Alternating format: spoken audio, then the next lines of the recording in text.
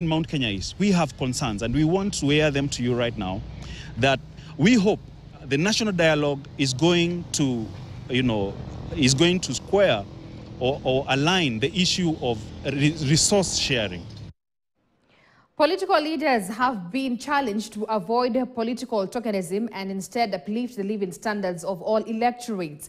According to Garissa woman rep Argun Siad, the politics of tokenism and handouts have been overtaken by time. She spoke at the Garissa County offices when she launched the countrywide GAF projects for the 2023-2024 financial year.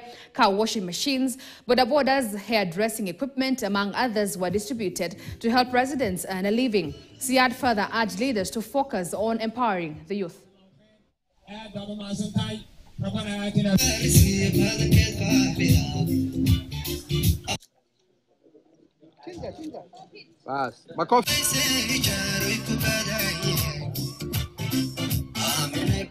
Anyone ameishi Garissa, hakuna non-local na local, sisi wote ni wakaaji wa Garissa, na kwa hiyo nashukuru.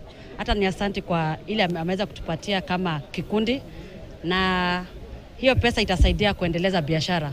Mimi ni kwa kikundi ya youth ambao kazi yao ni poultry farming, na itasaidia kununua chakula, kuongeza kuku wengine.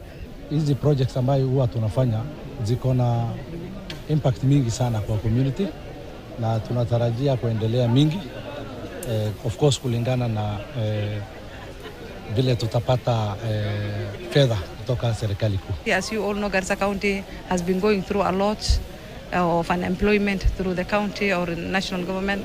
So we are trying to put the youth into a space that they don't think of vices like being radical or doing something bad or at a wheezy.